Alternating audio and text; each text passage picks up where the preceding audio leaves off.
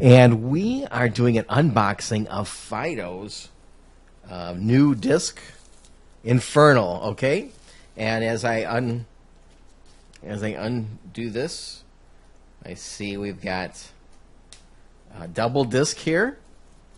Got his barcode there, and here we go with Infernal, the long-awaited Infernal. His own studio, Bloodfish, is on the back here. You can go to bloodfish.com. You can actually get a Helix MP3. You can stream that. Okay, so not only, you may notice the artwork looks familiar, okay? And that is because this is a trilogy. The first album being, and we're getting some glare there, the first album being The Great Leap. The second album being Doomsday Afternoon, and this is the third album. Okay, all of the artwork was done by Molly, who is one of the backup singers, and she does some percussion, I believe, on stage as well, and with assorted items hanging from the microphone stand, as well as she does play drums, I believe, on Mogon and earlier Phideaux projects. So very talented, as all 10 of them are. So let's talk a little bit. Let's check out this disc here. Now, I should preface this with, okay, here we go. There's the right side up. So it's a double album. It's a we got a fold here. Let me just do that.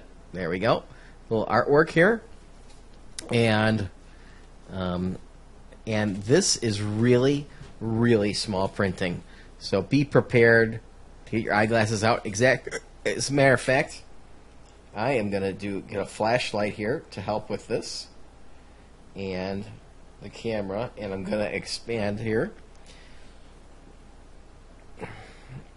Okay, so the artwork has been is an ode a bit to Salvador Dali, which I can definitely see, as well as somebody called, I believe it's Hieronymus Bosch, and you can see the Salvador Dali elements. Let me, if I can get my fingers out of there. Okay, so very influenced by Dali. Anyway, I can tell that. All right, and in this side, we've got the first disc in a black pouch, and then we have, I believe they call this a gatefold, with the lyrics in the smallest thing you can find, in the smallest font possible, and we've got 5 images total, 3 here and 2 there. Let's check out the other half. Let's see if we've got more. Oh, and the lyrics were in there as well. So as I look at the other side, we also have the disc and a booklet this time. And this booklet has the lyrics again and the songs, and more images. Might be the same. Let me see if I got 5 images on this one too. 1, 2, 3, 4, 5, 6. So it's different amount. Are the images different? There might be a lot of artwork in here by Molly. I'm not quite sure if they're repeats. Let's take a look here.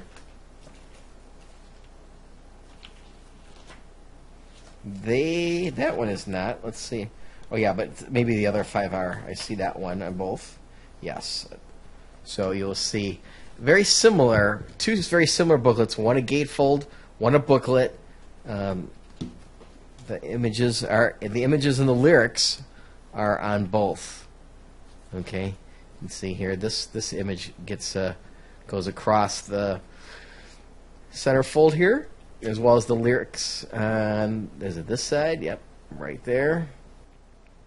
So that is what you get. So if you're thinking about buying the digital version or the physical copy, at least now you know what you get. I will talk a little bit about the album. I wouldn't have minded to give you a little review of the album, but honestly, I've only listened to it twice. This is going to be one that's going to take me a long time to digest. It's double album. Listening to it twice means I gave it 4 hours already. And I will say that I'm definitely going to like this album a lot. How much will I like it? I'm not quite sure just yet. Some great passages, and I love everything that Phideaux's done. I should preface this with he's one of my favorite artists. I have gone to see him play first in 3RP in Pittsburgh. I live in Chicago. Then I went to see him play Rozfest, maybe? Was next, 2009. 2010 was Summer's End in the UK. Then 2010, I think, again, was Terra Incognita. And then he has played my house once. He played with Guy Manning again at my house. And he played with Clive Nolan again at my house. So I've seen him perform 3 times here, as well as also in a place called Maltby, the Classic Rock Society, he played as well. So I may have seen him perform more than anybody else besides other people in the band. As far as I know, I've only missed Crescendo. So anyhow, for a guy that really loves Phideaux, I'm not going to be disappointed with this album. I'll tell you that right now. I'm just not quite sure how much I'm going to like the album or if I'm going to love it. So I hope you enjoyed this video. I'm going to do a couple of these and see if you guys are digging this or not. All right? I hope you have a great day. And as always, listen to progrock.com for all your prog needs. And there's also the podcast, Music in Widescreen. We'll see you later.